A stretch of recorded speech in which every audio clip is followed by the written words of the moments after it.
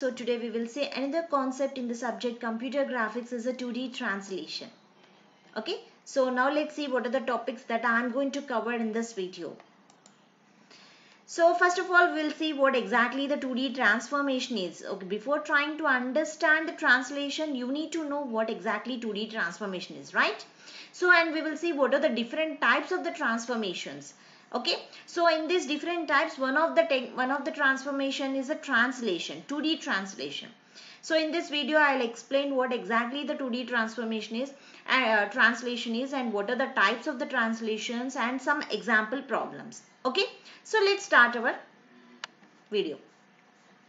So what is 2D transformation?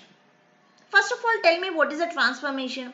Transformation is nothing but changing some graphics to another picture and trying to change the one object to another object by simply applying the rules. You can't simply change the object. You need to apply some rules on that object. So then only the picture will get a good clarity. Suppose if you take your mobile phones, you are trying to capture a picture. So whenever you capture a picture, you are trying to apply the filters on that picture so that the picture can be applied in different variations. So that is a translation. So you are trying to change the picture to another picture by simply applying the rules. And it plays an important role in computer graphics to reposition the graphics on the screen and change their size as well as the orientation also. And one more thing, it is very important. Transformation can be applied only on already created object. Already existing object only you can apply the transformation, right or wrong? If the object is there, then you can apply the filters. If you capture the picture, then only you can apply the filters. Without capturing the picture, how can you apply the filters on where, to whom, to what you are going to apply the filters, right? So in the same way, a transformation can be applied only to the already created object. So the 2D transformation applies on the 2D dimensional plane. Okay, now coming to the different types of transformation. The different types of transformations that are used in the computer graphics nowadays are the translation, scaling, rotation, sharing and the reflection. Okay, these types of transformations can be applied on 2D objects as well as the 3D objects also. Okay, let's take and these type of transformations can be applied on 2D objects as well as the 3D objects. So in this video, we will try to learn what exactly the translation is. That is a 2D translation, right? Okay.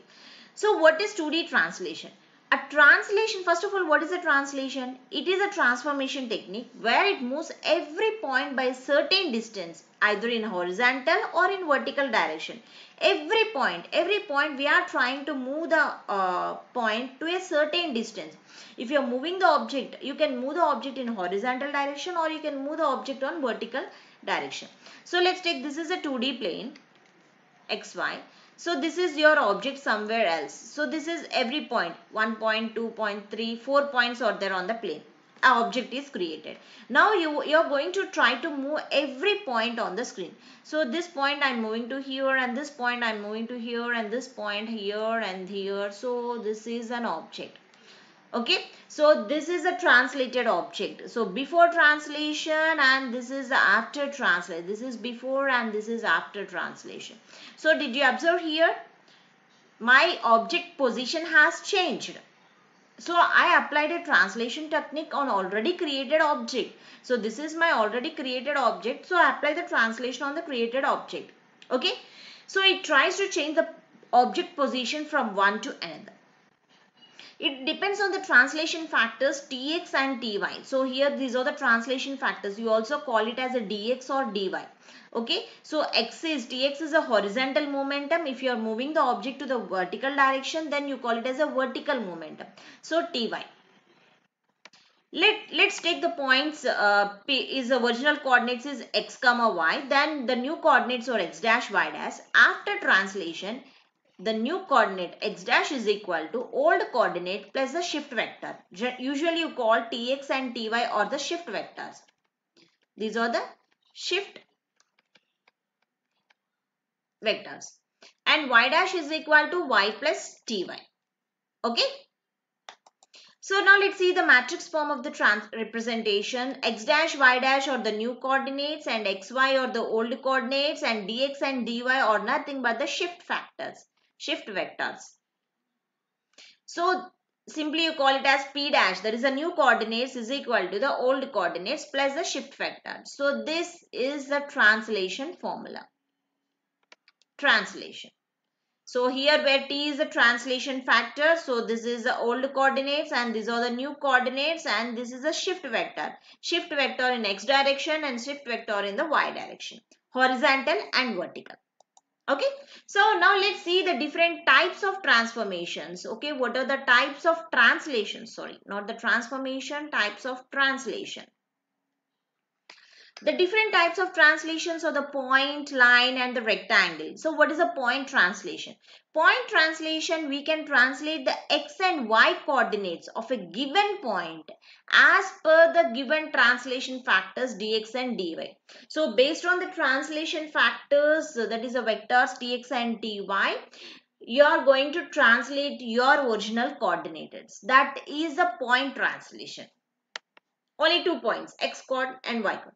And coming to the line translation, the line translation translates both the endpoints. So this is one point and this is another point. So it is trying to move both the endpoints of a line with the given translation vector factors dx and dy, and then within built graphic functions. So we are having already built-in graphic functions. Simply applying the built-in graphic functions, here the object line is going to be translated. So this is the old coordinates and this is the new coordinates. Okay, this is the original line and this is the translated line.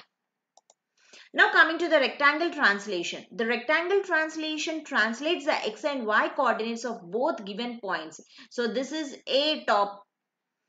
So this is A top left corner, and coming to this B is the top bottom right, based on the translation factors dx and dy, and then draw a rectangle with inbuilt graphic functions. So with the help of inbuilt graphic functions, here we are trying to draw the picture. So this is the original triangle and this is the translated rectangle. Sorry, original rectangle and translated rectangle.